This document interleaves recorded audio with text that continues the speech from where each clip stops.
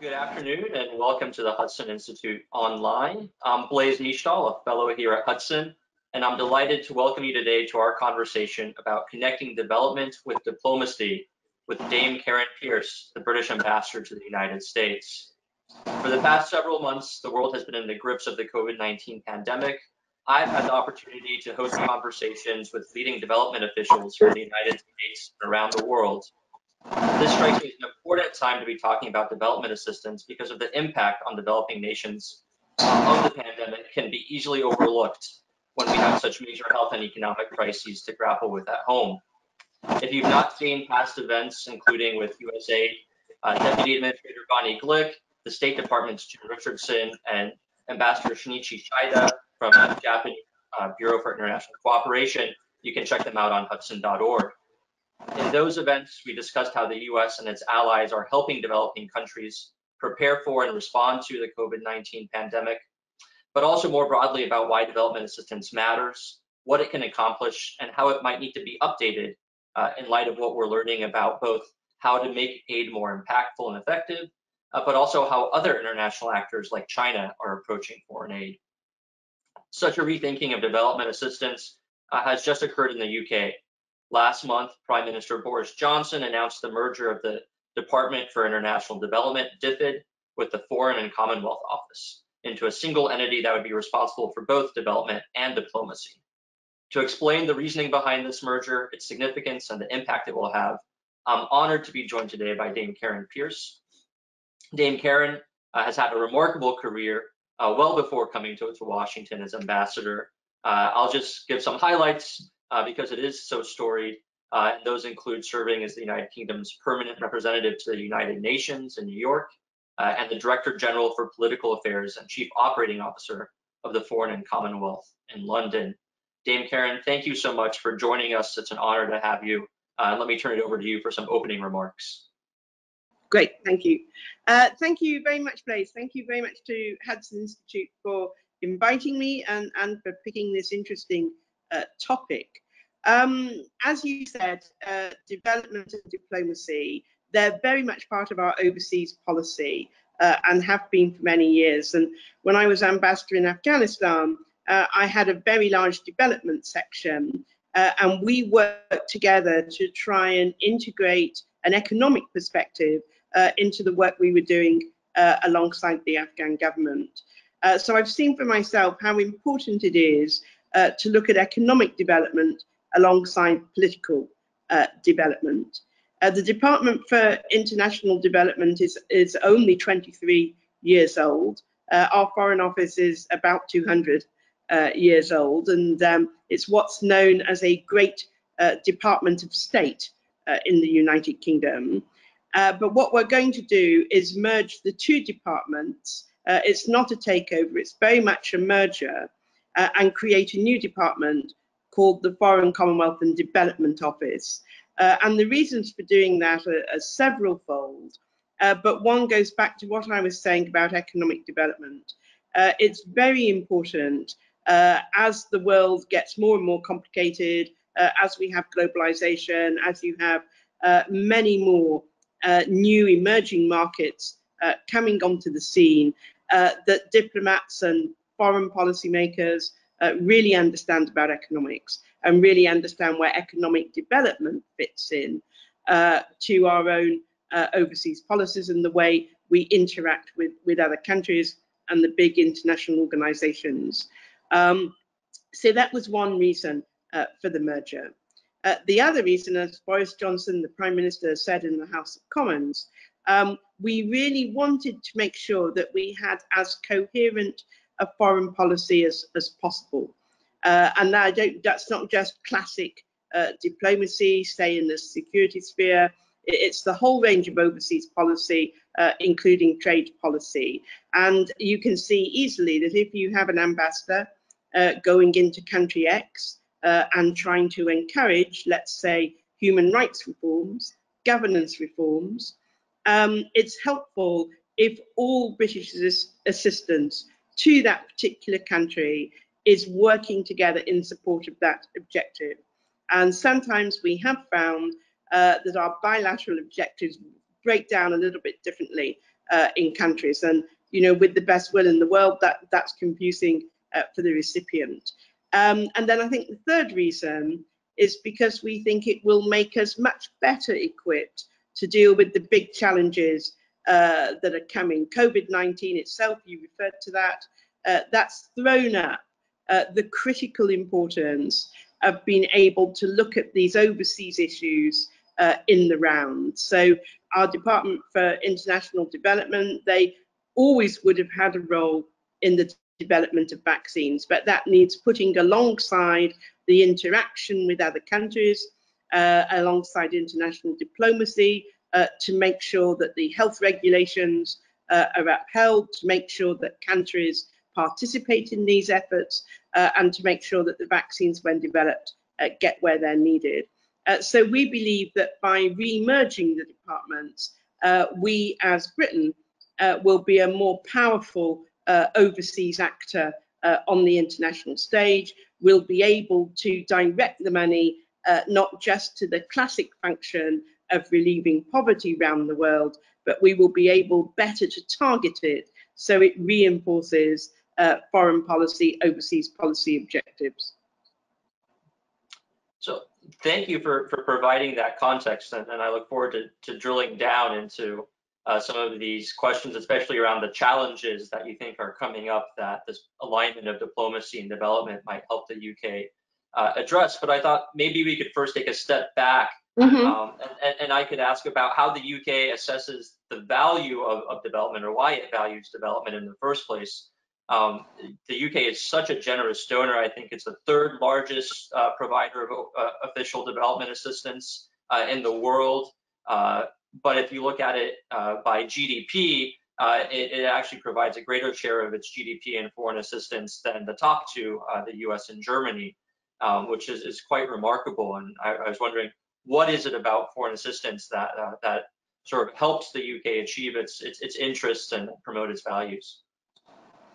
Well, thank you for those kind words. We spend 0.7% of our GDP on what's called official development assistance, and that means it corresponds to the OECD's rules on how to spend such money. We've always, I think, been very strong aid donors, assistance donors, and I think that probably, to be honest, goes back to a much older legacy of the Commonwealth, the Empire, being involved in countries in very detailed ways. And I don't have the history at my fingertips, but I think as countries became more and more independent, we as Britain worked with those countries to assist their governmental and economic development. And so our development assistance programs have always had very strong links in terms of what's happening on the ground, in terms of countries coming out of independence and starting to take their place on the world stage. And then we've had some very committed politicians from both parties who've really wanted to give a boost to development, who have really had the philosophy that economic development is the key to helping countries climb out of poverty. And I think you can see in what China's done, what India has done, they themselves have lifted hundreds of millions of people out of poverty through economic development, independently of the help they may have received from the UN and UN agencies. But a large part of British aid does go, the money does go to the UN and agencies and regional development banks, because we think they are good multipliers of what can be achieved on the ground. I think we are the only G7 country to spend 0.7%. That's the UN target. We also spend 2% on defence spending, and I think we're the only NATO country to do both the development and the security. But as I was hoping to explain in the opening, we see those two things as inextricably intertwined if you're trying to have a real effect on the ground. And I think that certainly speaks to the importance of what we in the US here call the 3 Ds: defense, diplomacy, and development. Absolutely. And in fact, I think Prime Minister Johnson, when he was announcing the merger, referred to a reality that he said that the current COVID-19 reality shows that distinctions between diplomacy and overseas development are artificial and outdated. And I was wondering, is it something specific about COVID-19 that led to this realization, or is it more of a broader reality that that the UK has been thinking about for a while that led to this understanding of the need to better align and coordinate diplomacy and development? It is something we've been thinking about for a very long time, and as you may know, it's not universally accepted in the United Kingdom or in Parliament that the two departments should be merged in this way. But the present government believes very strongly that they should, because of this coherence reason, because you can't actually have an effect on the ground in a developing country unless you take account of the economic issues and economic development, but also so that if we are, as the British government, seeking to pull levers, e.g. on human rights, for example on good governance, that if you like, the whole, all of our tools can be put in service of that goal. And I stress again, we stick to the OECD rules about how such assistance gets dispersed. But I think we all, so the merger was in the minds of the government for quite a while. But I think we all know that COVID has brought an unprecedented set of challenges and very neatly illustrates why we all need to be as joined up as possible. And since the pandemic began, the government has committed around $1 billion to dealing just with the challenges coming out of COVID. And they include helping developing countries build up their health infrastructure, helping them to become much more resilient, as well as all the vaccines work that I mentioned earlier.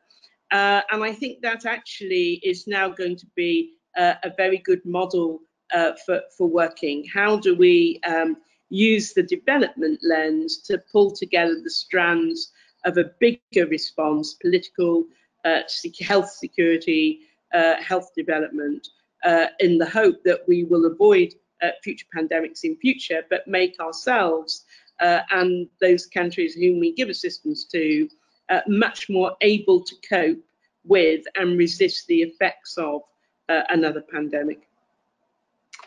I think that's a really important point. I know that's something that here in the US, the development community often struggles with is both prioritization and coordination in country between those different priorities that might be happening at the diplomatic level versus the security relationship versus the development goals. And so I think having those united, there's a strong case to be made for the ability to have a more coherent policy.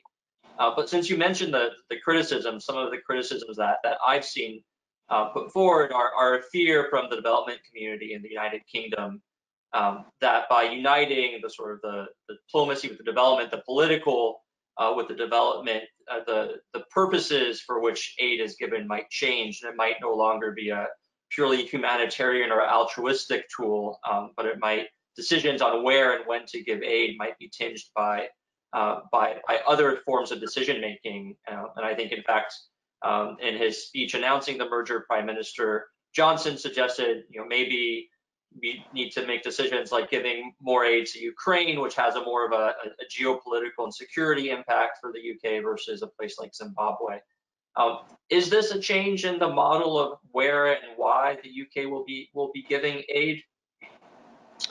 I think at its core, the model remains the same. We want to assist economic development. We want to assist good government, including human rights. We want to relieve poverty. So I think the core mission doesn't change. But the way it gets delivered might well change, as the Prime Minister set out. I have seen cases where sometimes the aid is going to what you might think of as a high-value project or a very worthwhile project, but it's not contributing to the overall forward trajectory of a particular country. And I think you sometimes see that where human rights are involved. Or you have countries who perhaps, while meeting the poverty threshold, are actually engaged in wars against their neighbours or persecution of some of their communities.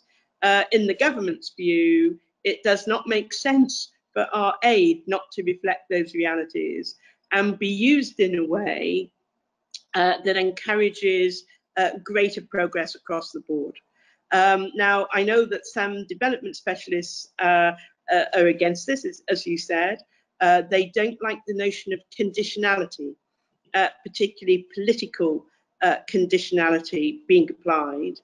But I think one can make a very respectable argument that if you don't apply some political conditionality, the country itself never actually gets on a serious forward trajectory. So if for the sake of argument, a donor is turning a blind eye to human rights abuses and violations without resolving those very violations, a country is not going to be able to put itself on a good governance and economic development track. So I think that's one plank of it.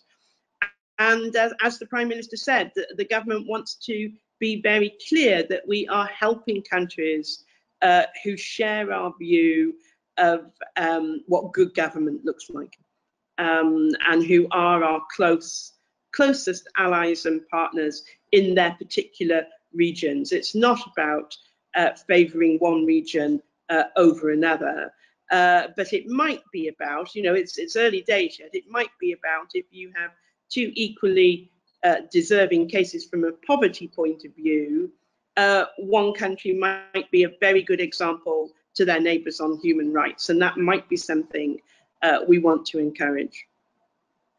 Well, I think it's an excellent point that you make, Dame Karen, about human rights abuses or misgovernance and conditionality, because in some cases you could see the lack of conditionality as also actually a form of conditionality. And here I'm specifically thinking of the way that the Chinese, for example, invest in countries and provide assistance with sort of no strings attached compared to the way that Western donors might give aid. But it actually does come with expectations then of sort of obedience or influence and sway that they think they can buy through those investments. So I think even in places where we think that there might be no strings attached or no conditions imposed, it actually comes with other expectations. Which leads me to ask, one of the reasons that you laid out for the merger is sort of pivoting to face new global challenges, one of which is obviously the COVID pandemic and sort of health insecurity that we're now seeing. But what are the other challenges that the UK sees ahead of it, and how does the development issue fit into those? I think what I might just do, Blaise, if I may, is just make clear that where it's humanitarian aid, we continue to give yes. that as a separate, not a separate enterprise, but it's a separate strand within our development assistance. So that will continue, and also that we will not do things that are a moral hazard. We will not ask a country to put its own systems, finances, people at risk in order to do something that we are advocating and that we're using aid for. So in that respect, absolutely, we're very different from the Chinese. And I think in the vast majority of countries, they're not going to see a big difference in the way we operate. What I hope they will see is that we are much better joined up in terms of our overall bilateral and multilateral objectives as it affects that particular country. In terms of the challenges, I do worry about the human rights side, to be absolutely honest. I think 10, 15 years ago, there would have been an understanding, tacit and in some places reluctant, say, about what sort of human rights, good government development countries needed to do to put themselves on that upwards trajectory. and they principally center, not exclusively, but principally center around equality of access to the law, equality of access to services. And that's true whether you're talking about a gender divide, an LGBT divide, an ethnic divide, or whatever. And yet in recent years, more recent years, we've found it harder and harder to pass resolutions supporting that at the United Nations and Human Rights Council and elsewhere. To a certain extent, one could say that countries are less impressed with the Western values that used to define universally these trajectories. And again, it's not about wanting to impose things on countries, but it is about trying to help this upward trajectory and a sustainable upward trajectory, which is where I think your China point comes in. And I do worry that we don't talk enough about these values issues, and we don't like to get into the evidence that exists that if you are good on human rights, that reinforces your ability to develop your economy. And I think that's worth a deeper conversation. And I think it also tracks with the rule of law. So it's not just about values, important as they are. There's a very material link between rule of law and foreign direct investment, say, attractiveness to foreign direct investment. And there's a very real link between upholding international human rights commitments and economic development.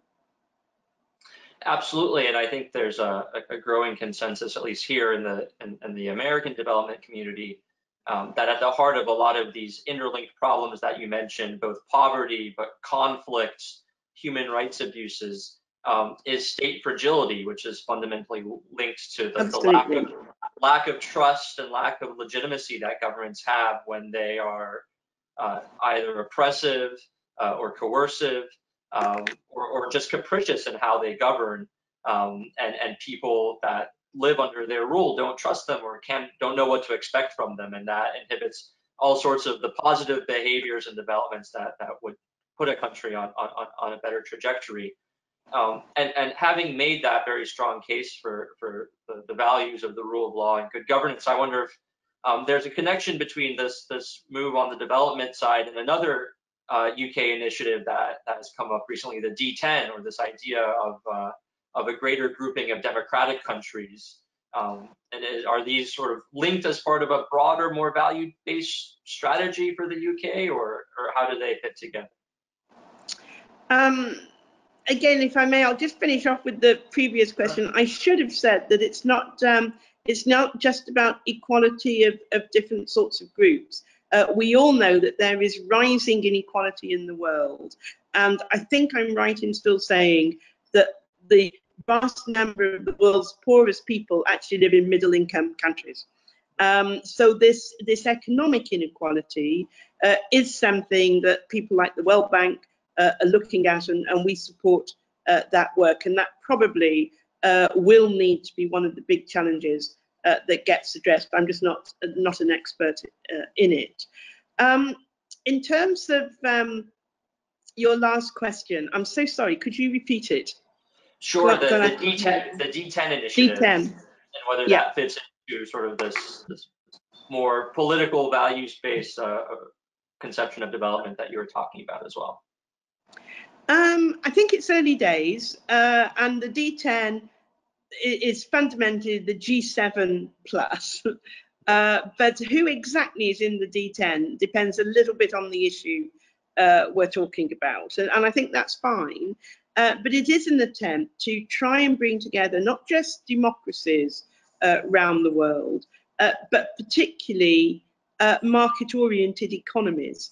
So it's the combination of the two that means we think it's a very good way of discussing new technological challenges, for example, around 5G and what comes after 5G, so that we're not left vulnerable to market failure and overly dependent on Chinese companies.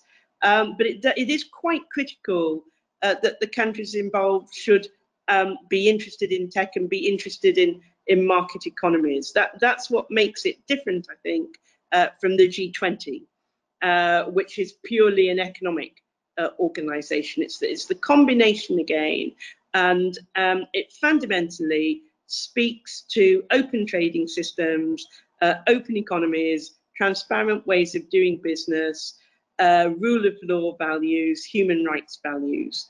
And a number of countries are interested in talking about these issues in a different sort of way. And we look forward to pursuing a whole manner of discussions, whether it's stability in the Indo-Pacific region, or it's free trade, or it's tech issues with these countries. So then on that point, perhaps I could just finish up by asking, obviously the US and the UK have a special relationship, a special partnership on a range of issues on the military and intelligence side. But having talked about how this merger would enable better cooperation within the British government, I wonder if there's thoughts on how the development cooperation might look across the Atlantic in the US-UK relationship going forward. Well, we have a very good relationship. It's not possibly as interwoven as, say, defence or intelligence might be, but we both cooperate on the ground in countries. So when I was in Afghanistan, the development section in the British Embassy would work very closely on projects with the development section attached to the American Embassy. And sometimes, because of the Department for International Development's very strong reputation, sometimes they will execute programs for the Americans funded by American USAID money. And then in capitals, there are lots of exchanges about how best to go about development assistance, how we can collaborate in principle in other countries, and how best we can meet some of these really big global challenges like COVID, and where best to target development assistance. We haven't yet, though, I think, got to the really interwoven stage that we have with some of the other disciplines we deal with within the special relationship. And I think the fact that we're now more joined up with overseas policy as a whole will actually make it easier to have those integrated conversations with Washington, so that, say, if we're looking at resolving a conflict, let's take Libya, for example, it will be easier to have a conversation that talks not just about the conflict, but what sort of economic assistance might be needed to piece the country's economy back together. So I think from our perspective, we think this merger is an exciting boost to our efforts to do foreign policy overseas, because it will enable us not just to look at things in the round from perhaps an academic perspective, but actually to go out and make those things a reality in a much more coherent and quicker fashion than we've been able to do before. Well, I know it's certainly true that the United States is stronger when it works with partners and allies like the UK on all sorts of fronts. And I know that in developing countries, it's also easier to make contributions to their development when donors are aligned and in coordination and working in tangent or in conjunction with one another, as opposed to at sort of at odds with one another. So hopefully this will be a solid contribution to that as well. Dame Karen, thank you so much for your time. Thank you for telling us about this latest development of the merger of development and diplomacy in the UK. It's been an honor to have you at the Hudson Institute. Thank you so much. Thanks very much for having me. Really enjoyed the talk. Thank you. Bye-bye. Bye. Good day.